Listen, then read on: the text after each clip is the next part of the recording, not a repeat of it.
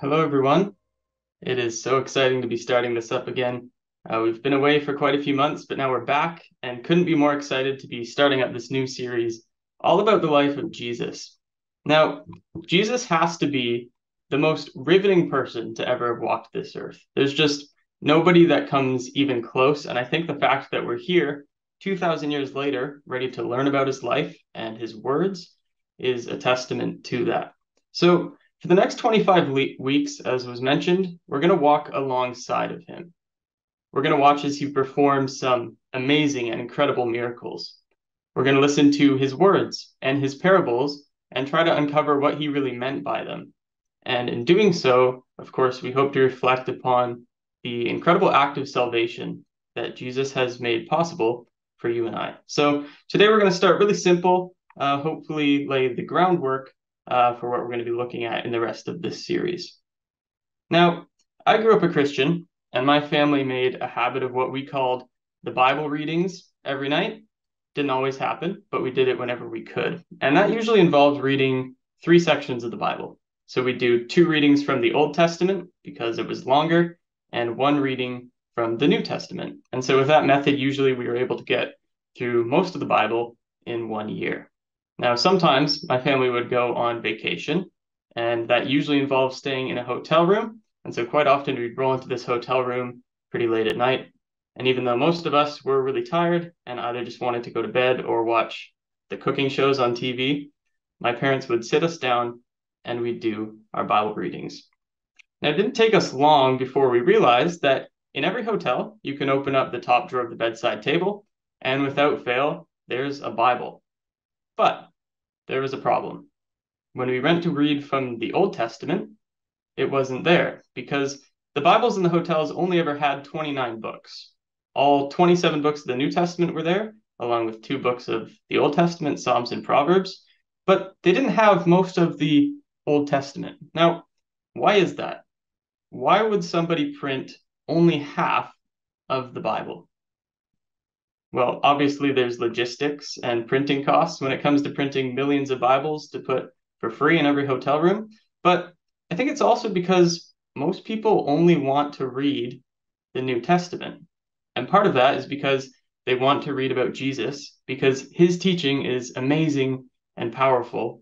And sometimes the Old Testament can seem really big and long, kind of scary. It's filled with all these super strange stories. But what we want to do in this series is to help you understand that the Old Testament, though it may be big and kind of strange sometimes, it's actually full of the foundation and context for Jesus' life. So we'll give you an example just to show what we mean by that. So we're at the end of Jesus' life. You see him hanging from the cross. He's been there for hours in agonizing pain, and he's finally close to dying. And you can imagine it probably would have been fairly quiet as everyone watches on. Some are very glad to see him there. They hated him and wanted him dead. And many are sick with sadness. And in the gloom, you hear him say, "I thirst." And they filled a sponge with vinegar and put it to his mouth. Now, you might ask why he said that. And if you just think about it for a second, the answer is fairly obvious. He's been beaten, he's lost fluids, he's been hanging in the heat of the sun for hours. But the Bible actually tells us why exactly Jesus said these words. And if you haven't picked up on it already, it's not just because he was thirsty. John 19, verse 28 says that after this, Jesus, knowing that all things were now accomplished, that the scripture might be fulfilled, saith, "I thirst." So that's why he said it, that the scripture might be fulfilled. And that's actually a phrase that John uses 9 times throughout his gospel, referring to Jesus doing things and saying things so that the scripture might be fulfilled. Well, what does that mean, to fulfill the scripture? Well, to fulfill something, obviously, it means to bring it into reality or to accomplish something that you've set out to do. So by saying, "I thirst," Jesus was accomplishing something that he'd set out to do. What was that? Well, about 1,000 years earlier, before the cross, King David wrote a psalm. And as he was writing that psalm, if you read through the whole thing, you can tell that very obviously David is in distress. He says in Psalm 69 that the floods were coming over him, that he's sinking deep in the mire. He says that the people who hated him were more than the hairs of his head, and that he'd become a stranger to his very own brethren. So it's very clear that David is sick with worry. And in that psalm, this is what he says. He says, I am weary of my crying, my throat is dry, and in my thirst they gave me vinegar to drink. Doesn't that sound familiar? I mean, it's exactly the same thing that John chapter 19 says. And actually, if you were to go through and read all of the stories of Jesus in the Gospels, and then go back and read Psalm 69 in its entirety, you'd be shocked by the amount of similarities that are there. And so what we put to you is that what Jesus is doing is when he says, I thirst, and all these other things, he's seeing himself in the Old Testament scriptures. Now, if you're a bit skeptical, you're not quite sure that that is what he's doing, we'll prove that to you in a minute. Now, the next thing he says after I thirst, you know what that is? He says, it is finished. Now, why do you think he's saying that? Well, there's a couple of reasons. Number one, obviously, he could be referring to his life. His life is over. It was finished. But more importantly, in the context that we've just looked at, means that Jesus knew that everything he'd been on earth to accomplish was finished. You know that feeling when you have a long list of tasks to do in a day and how good it feels when you finally checked everything off? You can sit back, you usually say something along the lines of, I'm done, or it's finished. Well, that's exactly what Christ had done. He'd lived his entire life making sure that he'd checked off each item on his list.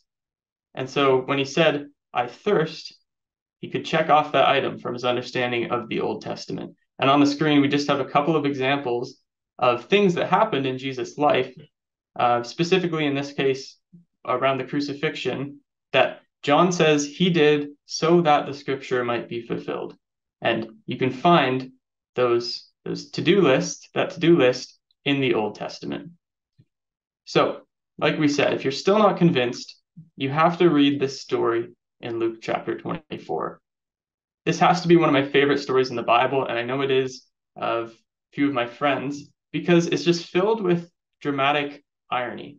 As we read it, we can understand everything that's going on, and we just watch as the two characters in the story are absolutely clueless to everything going on around them.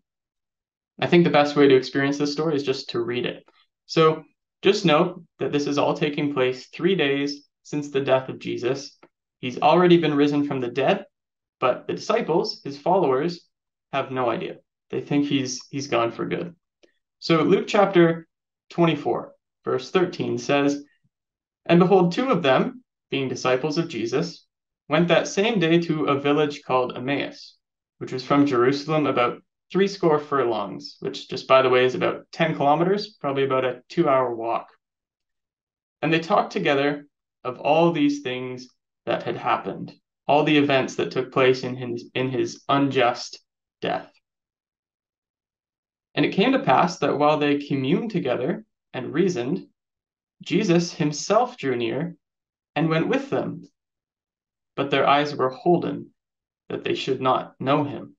So they have no idea that it's Jesus. And he says to them, what manner of communications are these? What are you talking about? And why are you so sad about it? And one of them, whose name was Cleopas, answering said unto him, and I love this answer because he has no idea who he's talking to, says, Are you a stranger in Jerusalem, and hast not known the things which are come to pass there in these days? And Jesus said to him, What are you talking about? And they said to him, Concerning Jesus of Nazareth, which was a prophet mighty in deed and word before God and all the people, and how the chief priests and our rulers delivered him to be condemned to death and have crucified him. But we trusted that it would have been him that should have redeemed Israel. And beside all this, today is the 3rd day since it was done. And this is what Jesus says to them. Then Jesus said to them, O fools, and slow of heart to believe all that the prophets have spoken. Ought not, or isn't it obvious that Christ should have suffered these things to enter into his glory? And beginning at Moses and all the prophets, he expounded unto them in all the scriptures the things concerning himself. Now just think for a moment what it would have actually been like to be there. I mean, essentially, this was the greatest Bible class that has ever been given. And it would have just been earth-shattering for these disciples to see the Old Testament. That's what the prophets and Moses is referring to. The Old Testament come alive in a way that they'd never experienced before. It says that Jesus took them through all the passages in the Old Testament that spoke about him. He would have gone through passages about his birth, passages about his mission and everything he had to accomplish, verses that showed that he was supposed to suffer and then be raised to glory. And perhaps he even took them to that psalm that spoke about him being thirsty on the cross that David wrote. So imagine for a minute what it would be like if you could read all the stories of Jesus' life with the same understanding that Jesus gave to those two disciples on the road to Emmaus. Imagine that whenever you came to a story or teaching of his that seemed strange or confusing, you could point to an explanation in the Old Testament. Imagine you could find the very prophecy that explained why the wise men came looking for Jesus, or that you could turn to any verse in the Old Testament to explain why Jesus spoke in confusing parables. Imagine that you could know not just what was happening during the crucifixion, but what Jesus was thinking as he went through it all. Because reading about Jesus without reading the Old Testament, it's kind of like watching the third movie in a series. Have you ever done that where you jump in with a friend or something who's already watched the first couple movies and you figure, you know what, I'll be fine jumping in part way through. But it's confusing, isn't it? You might be thrilled with the story, still find the experience of watching it enjoyable and rewarding, but without all the background of the previous movies, you're just not going to be able to understand the full experience. You can miss the clever nuances that characters make and the references that they make. You'll probably make some wrong assumptions.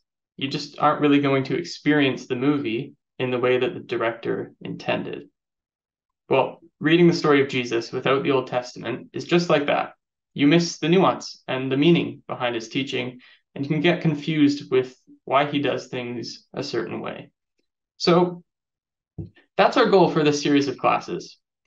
We want to show you how you can find Jesus in every single book of the Old Testament scriptures. So in this series, we're going to see amazing prophecies about his birth, his life, his resurrection. We're going to see events in the Bible that actually were a foreshadowing of events that would take place in his life. And trust me, when you start to see these stories in the Old Testament and how they relate to Christ, it's going to blow your mind, and it seriously changes the way that you'll read the Bible for the rest of your life. And we're going to see how there are Psalms that give us insight into the thoughts and feelings of Jesus as he went about his life. So as we said at the beginning, the life of Jesus has to be the most riveting story there's ever been. And together, what we're going to do is explore that story in a way that gives it entirely new life. But in the end, this isn't just about seeing the amazing story of Jesus unfold, because one of Jesus' most beloved disciples penned these words toward the end of his gospel account. In John 20, verse 31, he says, "These things," and that's referring to the specific signs and the miracles that John chose to record, "are written that you might believe that Jesus is the Messiah, the Son of God, and that by believing you may have life in his name." So the study of the life of Jesus isn't just fascinating and inspiring, it can bring the reward of life to those who put in the effort to truly believe him. So that's all I have for introduction tonight. As I mentioned, it is really exciting to be starting this up again. We hope you'll continue to join us for the rest of the series. And it's not just me who's presenting these. We have a whole group of much more experienced Bible students than myself. They're going to help lead you through this story. And I really think it's going to be amazing and eye-opening and helpful as we try to learn more about the most amazing man to ever walk the earth.